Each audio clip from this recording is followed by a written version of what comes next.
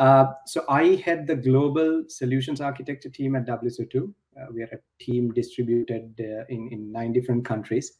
So whenever you talk to someone from WSO2 who's from the technical team at the first stages of the lead, that will be someone from the SA team.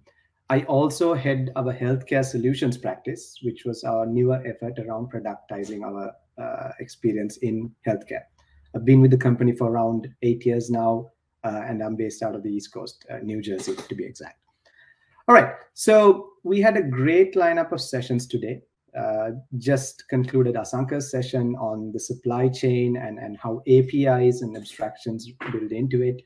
We started off with Sanjeeva's session on the overall concept of abstractions in computer science. And then great sessions from Greg's conversation with Robert. We had multiple sessions from Nutanix as well. So, and Eric as well. So some really good sessions building up to this. But in this session, I'm going to deviate a little bit and take an industry example, right? And I think the session after this will also go into the healthcare industry. But of course, many of the concepts here apply to other industries as well, right? But this is really putting a concrete spin on some of the concepts that we spoke about today. All right. So I'll start with this slide. It's a little bit of a crowded slide, but really what we're trying to say here is that innovation in digital health is not just a competitive advantage, but it's a necessity as well, right? So we started the session or started the day by talking about digital innovation, why differentiation is quite important, consumer differentiation specifically, and why digital transformation and interoperability is basically a key part of that. Right? But one of the differences in the healthcare industry was that it was a necessity to basically innovate. Right? The pandemic showed us that. Before the pandemic, especially in the US, healthcare was mostly a face-to-face initiative. Right? Yes, there was initiatives to make things more digital, come up with more telemedicine initiatives. But then when the pandemic struck, there was quite a few providers and payers and pharma organizations that realized that they weren't digital enough. Right? So lots of organizations struggled to aggressively transform digitally, aggressively launch digital products. And that's when they started looking internally to see whether they have interoperability, whether they have the right kind of APIs, whether they have the right kind of security, all of that, right? So that was a big struggle. That small picture on the right-hand side of your screen, or the left, I'm not sure which side you see, is a roadmap from the US government, the Health and Human Services, as part of their healthit.gov initiative, which talks about a 10-year roadmap, right? In 3 years, what's the plan in 3 years? What's the plan in 6 years? What's the plan in 10 years? The government started off with really good initiatives around interoperability and standardization. So in 3 years, the plan was to push these interoperability concepts out. In 6 years, the plan was to have applications and real-world use cases that really use interoperability. And in 10 years, the plan was or is to basically have a learning healthcare system where you have a system where everything's shared, everything's secure, everything's available, everything's owned by the users or patients.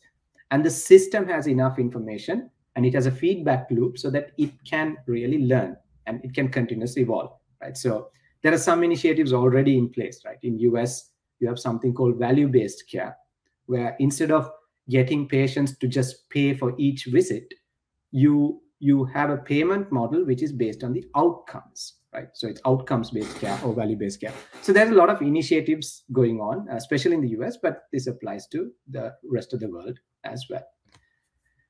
But one of the things we also realized during the pandemic is that healthcare innovation is at an all-time high, right? There are multiple statistics. Some organizations struggled, yes, but some organizations had around 8 years of digital transformation within a year, right? So 2020, like the latter part of 2020 and the early part of 2021, saw significant amounts of interoperability and innovation in the space, right? There were multiple joint ventures, partnerships, M&As happening during this time. Microsoft's second largest acquisition was Navitech, which was a healthcare AI company. We saw a lot of big tech moving into healthcare and some of big tech moving out of healthcare, right? So we saw Amazon basically getting into the pharma industry. And then very recently, we saw Apple and Google moving healthcare from their regional divisions to a central division, right? So stopping focus on at a regional level, but basically looking at it at a centralized level. Right? So a lot of changes happening. 2021 or 2020 Q3 was the highest ever in terms of private equity funding for healthcare startups as well. Right? So that shows that there's quite a big momentum in the space. There are stats that basically positions the world healthcare or digital healthcare market at around 456 billion by 2026, and at an 18% compound annual growth rate. Right? So a lot of growth, especially in the digital health space. So what I'm going to do is I'm going to take some of the challenges in digital healthcare. We'll list down the challenges, we'll talk about the different problems, and we'll build out a playbook at the end. And that will come back to the theme of the topic, which is healthcare innovation is really an intersection of interoperability and privacy. So if you look at some of the common concepts in healthcare, and this is very similar in banking, finance, any other industry as well, right? So source data or the source of truth is basically in a few systems, right? In healthcare, they are called electronic health record systems or electronic medical record systems, EHR, EMR. In some organizations, you have revenue cycle management systems in pharmacies, in insurance industry. In the insurance industry, you have claim management systems as well. So you have different types of source systems. And the main part is getting information out of the source systems in a meaningful way and making it accessible for modernization. This is very similar in the banking finance industry as well. You have core banking systems. You have a lot of data sitting there. And you need to get the data out of those systems, transforming it into a meaningful format, and then making it available to the right teams. Right? Any industry, telco, so on and so forth. The second part is now once you start gathering all this information, you have to look at consolidation of information or consolidation of data. That's where things like canonical data models come in. Right? In the API space, you have the open API specifications, which have been evolving over time. You have the newer specifications coming out. In the healthcare space, you have standards like HL7 and FHIR. We'll look at that in a bit.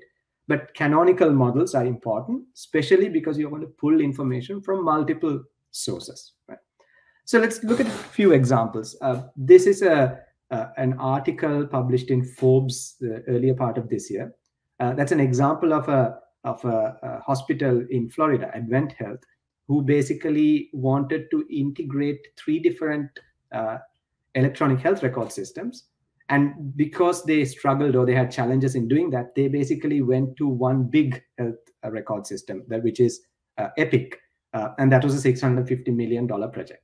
Right? So the case in point or the takeaway there, of course, is that there was a use case where you could integrate the 3 different EHRs, build a canonical model, and expose those as APIs, and start your modernization journey from there. Right? Of course, the alternative is to go with a different system where everything is in a single system, but there are different ways of approaching the same problem. Right? But that's a good case study. Another stat I wanted to throw out there is based on HIMSS. This is from 2018, I guess, which shows that the average hospital has around 16 disparate data sources, right? 16 different disparate electronic medical record vendors. And this is not even considering the other systems that you might have, like the finance systems, the billing systems, the health record systems, so on and so forth, right? So you most probably are going to have more than one system. Again, very similar to other industries as well. So what that means is you need a platform that can really connect to these multiple systems and pull information out of them. And that's the very first step in modernization, right? Okay, so then we've looked at that. What's the second, what's the third and fourth, right? So modernization is important, right? Everyone in healthcare and digital healthcare and in any other industry is looking at modernizing whilst having the back-end systems, right? So there's 2 ways I would categorize modernization in healthcare. One is through connectivity, which means now you're going to connect to more systems Like, for example, you want to connect to your Fitbits, your Apple Watches. You want to connect to your diabetes sensors, your various other types of wearables and sensors, right? So that's one modernization via connectivity. A second modernization is via APIs, right? You are basically exposing APIs. You are basically exposing telemedicine services, virtual care services, and for all of that, you basically need some kind of API, right? So there's the two parts, and I'm just throwing this diagram out as well, which shows that just between 2017 and 2020. The industry has progressed towards deep interoperability. And you can look at some of the bar charts there, right? Electronic access has grown to 67%. Clinical views have grown to 38%. So integration is a big part of this.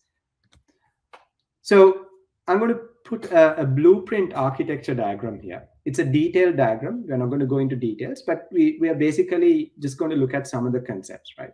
So we spoke about modernization via APIs, which means a northbound modernization, right? So you're going to have more consumers, like smart on fire applications, different hospitals and insurance companies, healthcare portals, kiosks, all kinds of applications consuming these APIs, which means the first step is to expose APIs, secure APIs, right?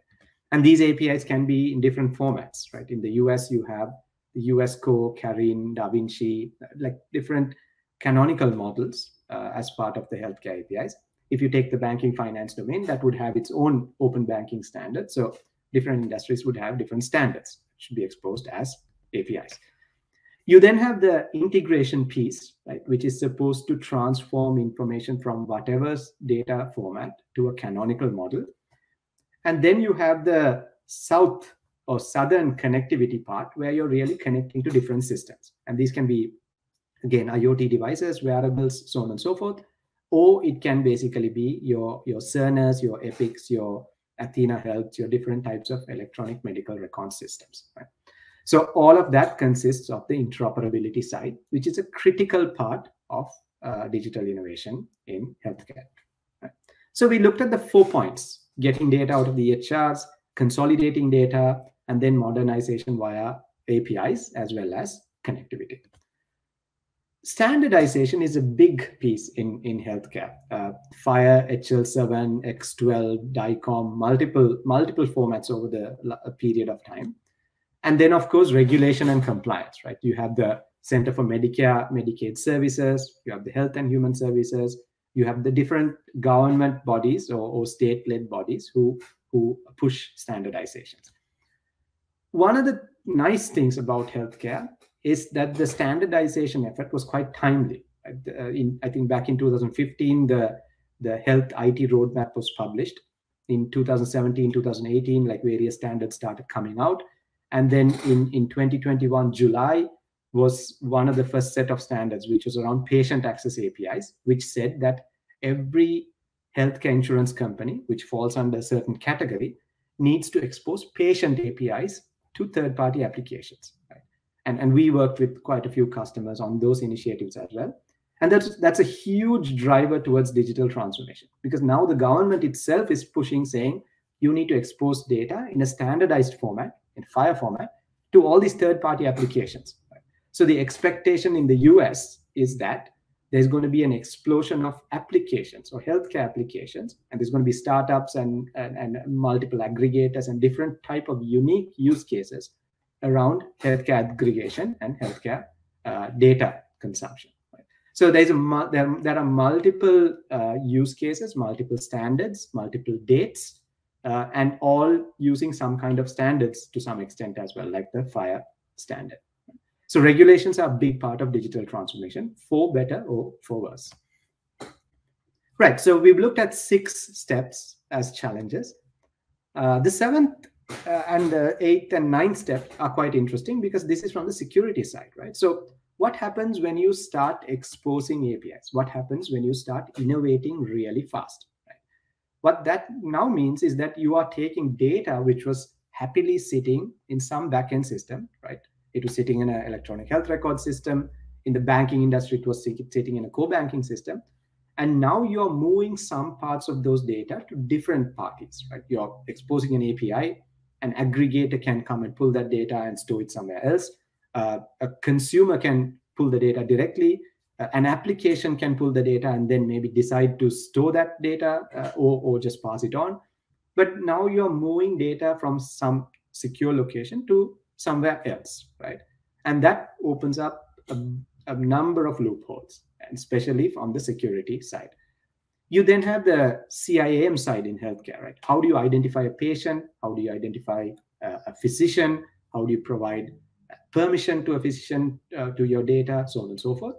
And then consent management is a massive part of this, and I'll talk about that in a bit. Right? But we'll talk about the API security side. Just over the last 2 years, there was a number of API security vulnerabilities, not just API security, but multiple healthcare security vulnerabilities, right? Not just in healthcare, but other industries. But in healthcare, this is critically important, right? So there is a difference between your credit card being exposed, where you can go and block your credit card, for example, versus your personal information being exposed in a healthcare attack. Right? There is a difference there. So there was a recent white paper by Alyssa Knight, which was named Playing with Fire, Hacking and Securing Fire APIs, which went into details about the various healthcare implementations and the vulnerabilities on those implementations. And the fact that now, because data is moving from your backend systems to different places, that's where the attacks would happen, right? Because those systems might be less secure compared to data just sitting in one place, right? But that doesn't mean you shouldn't share information. That doesn't mean you shouldn't expose APIs, right? The whole API models, API security, OWASP, the top 10 principles, the really good best practices that Nutanix spoke about in terms of FIDO, etc. All of those are ways and means of controlling data, controlling who has access to data, making sure the right data is shared to the right people at the right time, which is also the US government's vision for healthcare. So there are ways and means of handling this, but you have to look at this as a total end-to-end supply chain problem. It's not just one part of the healthcare organization. It's all the way up to the user, right? So we need to be conscious of the fact that these these challenges exist. But that brings up another interesting question. Who owns healthcare data? In the past, and this is again same in the telco industry, banking as well, who owns the data, right? So in the healthcare world, there is, of course, this misconception, or maybe in some circles it's correct, that the providers own the healthcare data or the payers own the healthcare data. Right? But as part of this vision, the patients themselves really own the healthcare data, right? They need access to their data. So if I'm a patient, and everyone's a patient here, right? If I'm a patient, I need to be able to access my data. I need to be able to decide who has access to my data. I should be able to selectively say that this application has access to my data, so on and so forth, which is really the domain of consent management. So consent management today in the healthcare industry is different, right? Like you walk into a healthcare clinic, there is a form that you fill, like a paper form or sometimes a digital form. There's like pages and pages of text that you read, and then you sign at the bottom. But what you're really doing is giving consent of your data to someone, right? And that's it. But consent management is much more than that. Right? In the day and age of APIs, where data is being consumed real time by different parties, you should be able to give real-time consent to the right applications as and when you need it, right? So which means when you are going into Apple Health, for instance, and if Apple Health is talking to HCA and Mount Sinai and Kaiser and multiple organizations, then at that point, you should be able to get into a screen and say, yes, I give access to Apple Health to consume this data from Kaiser, this data from HCA, and just my first name and last name from Mount Sinai, right? And I'm also going to give consent for a specific period of time, and maybe I can delegate consent to my physician as well, right? So that level of consent management is required if you really want to innovate in a sustainable manner. If not, it's going to be a half-hearted innovation where you are exposing information, but then someone else owns the data, right? For true innovation, you need control of the access on the patient's hand or the user's hand. So let's go back to our diagram. We looked at the interoperability side. There is a security side to this problem, right? So you have the rate limiting, you have throttling, you have different API security concepts, you have the OWASP security concepts that can kick in at an API gateway level, for instance, where you basically handle security.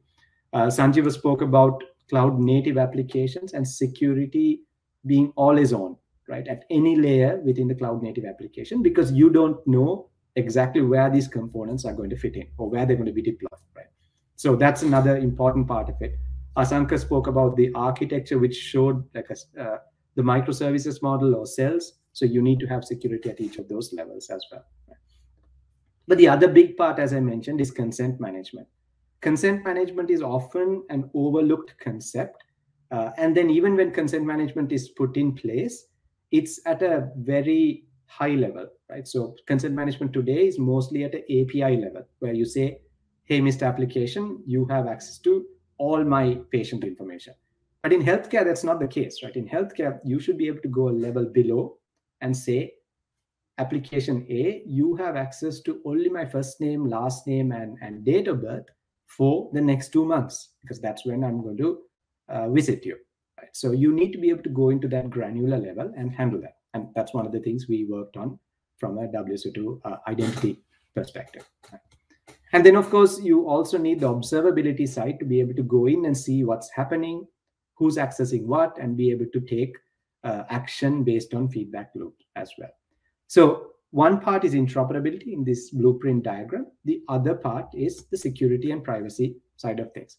So if you really think about it, any digital transformation initiative, especially in the healthcare space, is a intersection between interoperability and privacy. Right? Digital healthcare innovation is really the intersection between both of these very important concepts.